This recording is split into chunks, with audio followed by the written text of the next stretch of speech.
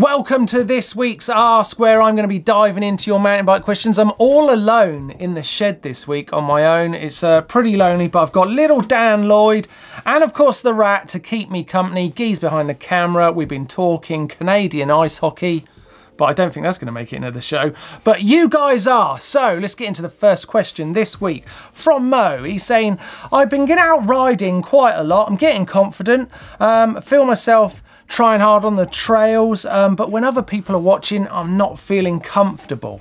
As a female rider, sorry Mo, female rider, trail centres are often very male dominated. They are, that's true. And this adds to the pressure. Any tips? Well, you know what, Mo? I always think that mountain bikers and all cycling community are such friendly people, but at first they do look intimidating, especially at a trail centre where there's all these guys with all their pads on and full face helmets and goggles. But everyone has had to learn this stuff, and almost everyone loves being able to give a little bit of their learning over to another rider and show them some compassion and understanding of what it's like to learn. So everyone's been there, we've all had to learn, so don't feel too bad about it. The confidence, that comes from actually doing it. So riding in front of people, feeling more comfortable. On a trail centre, really great way to do it is maybe follow those guys down on a train, get on the back end of it, just get comfortable, you're part of the crew. When you get down to the bottom, it's all high fives and suddenly you're not so nervous about people watching the riding. But I know how you feel, it can take a step into the unknown, but once you do it, it feels really great. And of course, then you're part of the crew and the trail centre becomes your trail centre. So get out there and test it out. I'm sure you can do it. Right, next question is from David Carvalho, and he says, GMBN, hey, love your videos, thanks very much. Hope you're doing well. Recently, my seat post is sliding down the frame. I don't have any grease there. The clamp is tightened right up, even tighter than it needs to be. What should I do?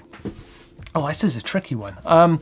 You know what I think could have happened is you might have stripped the thread on your seat clamp and effectively it's not tightening. You think it's tightening, you're trying to get the seat post as tight as you can and you've gone through the thread and it's basically lost its ability to clamp up on the seat post. That could be it. If that's the case, then you need to helicoil the thread, which is effectively put a new thread in there and maybe go up in a bolt size. But can be fixed. That's what I look for. Any other suggestions from you guys out there of what that could be? We could help David out. Let us know in the comment section below, as you can do all throughout this show. Next question from Jack Mantifel, and he says, Ask GMBN, when is the best time of the year to go to Whistler?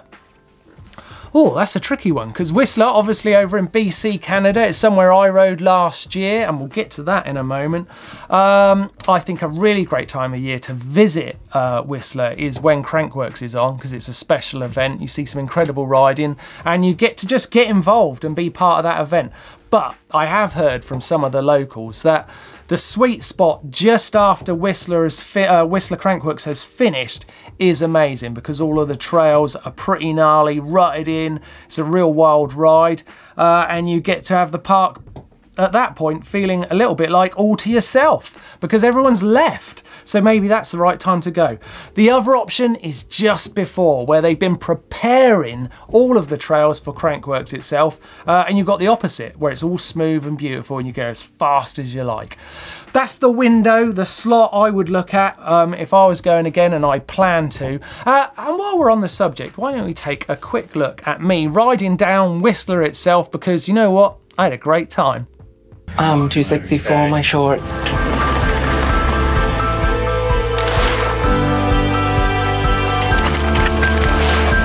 Yeah, right.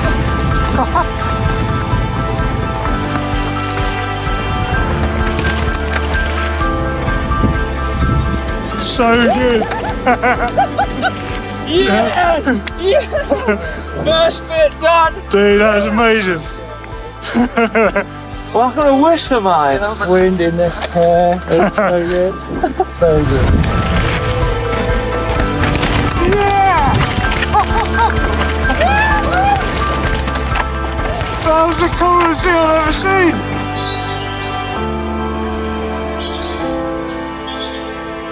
Man, that was just so the coolest. Yes! Shredding Suwani says, any news on the Fox Live valve system, and do you think it will be realised by Sea Otter this year? Now, I'm going to be absolutely upfront with you, guys. I hadn't heard of this system that much. I spoke to Doddy, who's popped out onto the trails today, and he said he thinks it is going to be ready at Sea Otter. He's hoping to see it. He said that lots of brands have actually been thinking about how they're going to fit this system to their bikes already. So everything's in place. We just need to see the system itself. It should be ready at Sea Otter, so fingers crossed. It sounds amazing. I'm really looking forward to seeing it. It might link up with Di2, Doddy's not sure yet, but basically an electronic system that is going to work with your suspension. That sounds incredible, very, very tech. When I asked Doddy about it, his eyes just lit up. He cannot wait. He's going to Sea Otter, and if it's there, he will be talking all about it. And obviously, we will be putting all of that video on GMBN itself, so keep your eyes peeled for that. But thanks for the question. It was really cool to find out about that. Now, Marcus Oliver says, just wondering if you could 3D print a mech hanger. Not sure if they would be strong enough, possible hack and probably bodge. Any thoughts welcome? You know what? I reckon you could. I've had a bit of experience with 3D printing because we had to 3D print some bits for the bike I rode in Whistler, actually, to help me keep my feet on the pedals and to keep the pedals in a certain position so they wouldn't unclick while I was going down the trail. And I was absolutely amazed what this 3D printing design could do. Tom Wheeler over at Not Broken helped me out make this part, and it was my first experience of 3D printing. He also managed to 3D print the frame that sits the battery on my bike, which is incredible. It was a really technical piece, needed to be strong, so there was strength there. You can use different materials. And of course, Robot Bike, they're actually 3D printing in titanium powder to make bikes. 3D printing bikes. So I'm pretty sure you could do a mech hanger. I can't wait for the day when you can download a bike and just print it in your garage. Imagine that. That would be amazing. That could happen. It's not that far-fetched. Great question. Right, next one from Jim Martin, and he says, do you have any tips for a roadie getting into cross-country or marathon riding? Well, you know what? I think concentrating on your riding skills is really, really helpful. Practicing things like track stand, that'll give you a lot of confidence. The one thing that you're going to experience in mountain biking that you're not going to get so much of in road riding is really slow speed turns, especially turns with undulation in them, drops on the other side of the turn, or going into a climb itself. Those kind of positions really make a difference to your riding, and you need to get used to that. So start playing with those things, and you can do that in a very small space. You don't have to go out on a marathon ride. Find a little piece of grassland with some trees in it and ride up round the trees. Just play with the different ground levels and undulation of the floor, and you'll really feel like your confidence moves on. So I would concentrate on those skills, really, really simple skills. Balance is what it's all about in mountain biking, and it comes so fast. So that's where you'll find the confidence. You know what? We did look into this a little bit as well. So we've got a video here that we can take a little peek at. Is mountain biking harder than road riding? Let's see what it looked like. I'm going to go for a trail ride, normal trail ride, quite hard, and record my heart rate and power data and compare that to a road ride of the same duration. But what we need is a road rider. Where do you think we're going to find one of those? Who's that? It's Dan Lloyd. Right, boys. Well, Still haven't grown out there yet then. Yeah. Skids and wheelies going good. Oh no, not Dan Lloyd. I've never really liked Dan Lloyd. Matt Stevens is my favourite.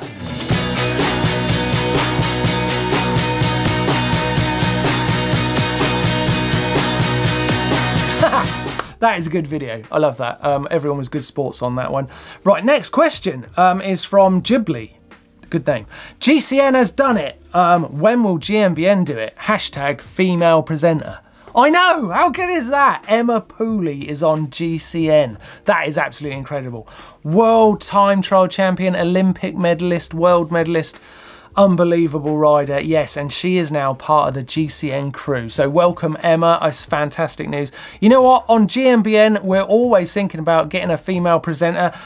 We have, in all honesty, approached a few riders, but the ones we've spoke to be fair, are still doing very, very well in their riding careers, and they just haven't got time. They have for the odd video here and there, but obviously we want to bring someone in and be part of the crew full time. We are looking out for someone. Hey, maybe it's you.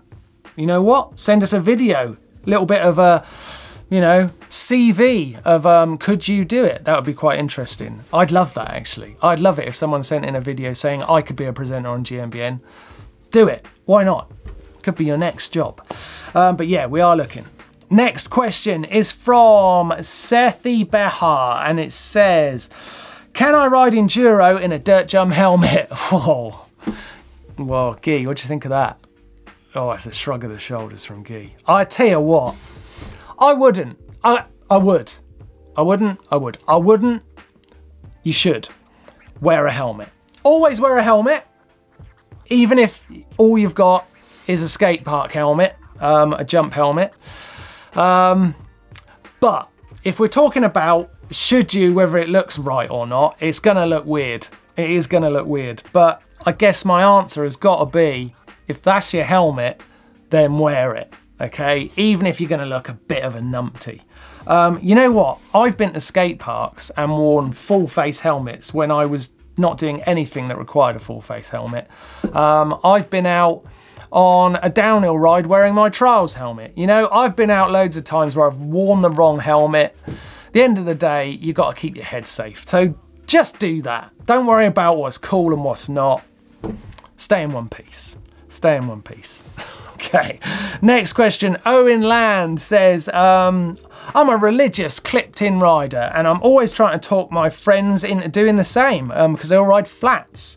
What sort of advantages are they going to get if they make the change? So making the change from flat pedals to clip pedals. You know, we get asked this question about pedals all the time, and it's because they're two very different things and they've got huge advantages.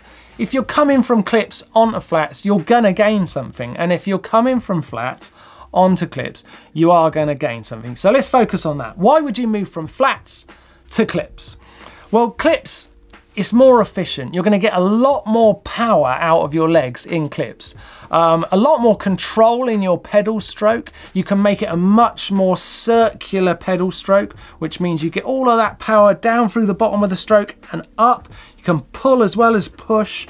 Really makes a difference. And you'll get a lot more out of your body.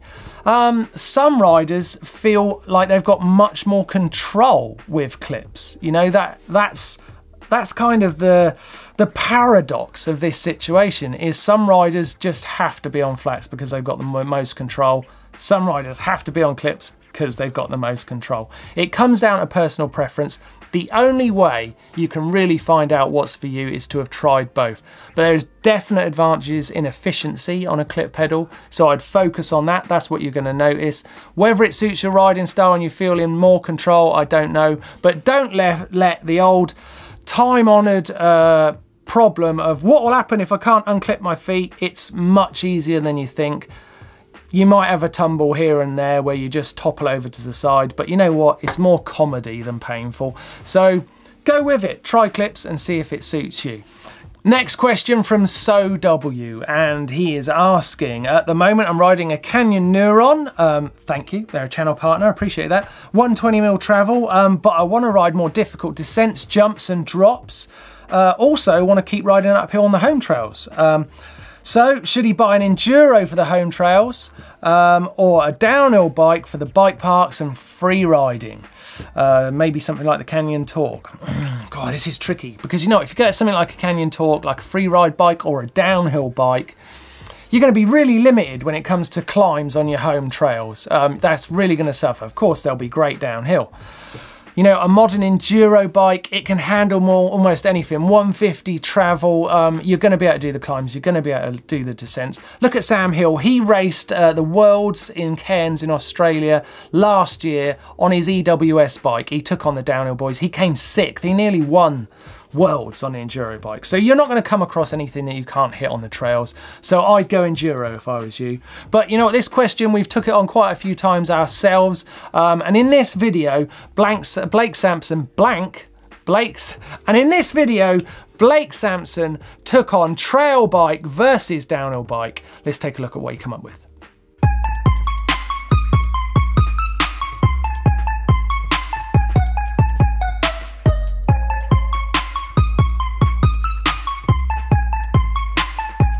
That wasn't bad for a small bike.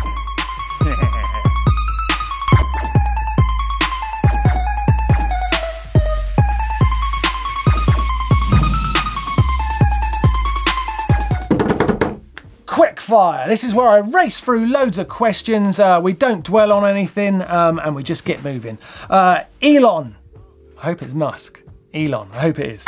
Elon says, we haven't got tabletops as big as Doddy's hair on the home trails. That's not really a question, I'll be honest. That's more of a statement.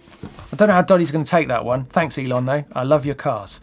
Okay, Dilemma says, ask GMBN, why isn't little Dan Lloyd wearing a helmet? I don't know, it's a good question. Little Dan Lloyd, done lots of tricks, never gets spoiled. He's really, really great. I love him, I really love him. I don't know why he's not wearing a helmet. I think it's so we can admire his amazing hair. Dan Lloyd in real life has got amazing hair. He's a very, very beautiful man. And he was a pro roadie, and I think he won the Tour de France. He might not have won the Tour de France. I don't know much about road riding. I'm sure he could have won the Tour de France. Anyway, moving on. Quick fire round. Mateus Pina says, can you make a sick edit of Martin riding his wheelchair? Well, you know what? I was out the other day and I took on some street. So take a look at this.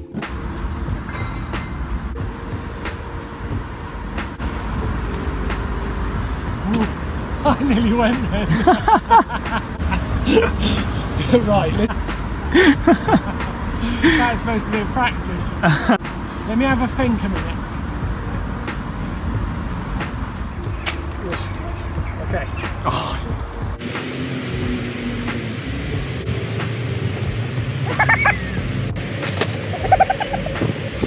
This is a stupid idea. Whoa! Oh my god.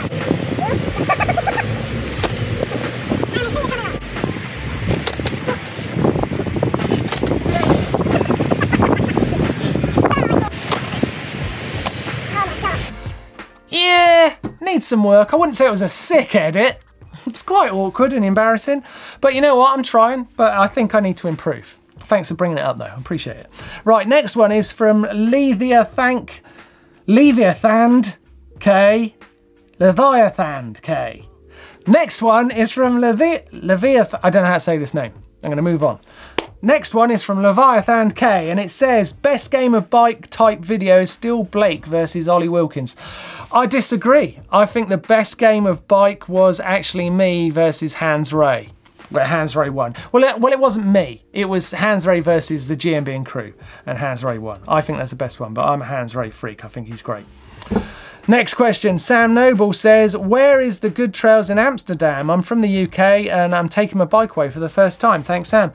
You know what? I have never ridden in Amsterdam. I don't know, but maybe some of you guys can help us out. If you've ever ridden in Amsterdam, then let Sam know in the comment section down below. Give him some ideas. He's going on a trip. He wants it to be that of a lifetime in Amsterdam. I'm sure he's going to have a good time. Let us know where he's going to ride. Right, time for Correct Me If I'm Wrong. Okay, time for Correct Me If I'm Wrong, and this week it's Matthew Buttle who's taken on this flat gap. It's quite a big gap actually, and he does a pretty good job, I've got to be fair. But let's see if we can improve it. So here comes Matthew running in. He's got good speed. It is a big gap this, it is a big gap, so fair play for taking it on. Here he goes. Rep. Okay Matthew, let's get into it. Let's break it down, see if we can improve your jump. Now, just doing it in stop frames, I think, and I've looked at it quite a few times, the only way I'd improve it is you've just missed the lip with your timing with your front wheel. So you're just a bit late. Your front wheel just rolls off the edge. So little Dan Lloyd's going to help me here. As you're coming up the jump, as you see there, instead of taking a lift about there and then jumping into it, you've kind of lost the front end off the lip, and your back wheel follows, which means you don't have a really great trajectory through the air. If you lifted it a little bit sooner, you'd have had a bit more control, and you can see when you jump, you just start to lose its shape as you're going across because your front's kind of pulled you off the lip of the jump.